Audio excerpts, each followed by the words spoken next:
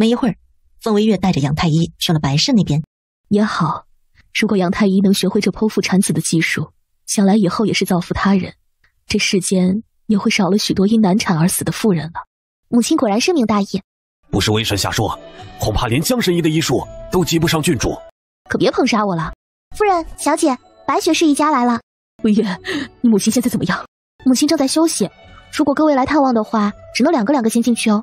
白学士和白老夫人先进了房间探望。堂堂县主最近过得可好呀？一点都不好。自从我莫名其妙被封了县主后，爷爷就说我既然当了县主，以后就要拿表姐当榜样，向你看齐。所以这段时间不仅亲自盯着我的课业，让我背了一大堆乱七八糟的书册，还让母亲逼着我学女工。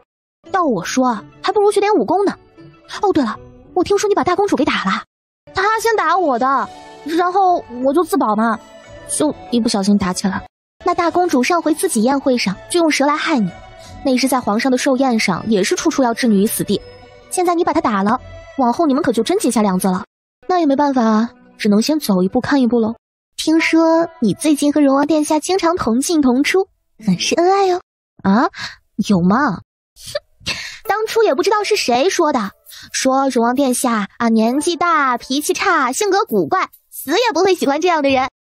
宝贝儿，求你别说了，脸疼。表姐，这好像都是你自己说的哟。哎呀，这人嘛，都是要相处才能了解的。以前呢，是我看走眼了。我们家亲爱的荣王殿下明明是个又温柔又贴心又帅气的男子，真的是8辈子打着灯笼都找不出这样一个。还说真的，有时候我都羡慕我自己。而另一边，刚走进翠竹院的某个人，在听到自家小可爱这般夸赞了自己后，眉宇间染上了一抹愉悦之色。见过荣王殿下。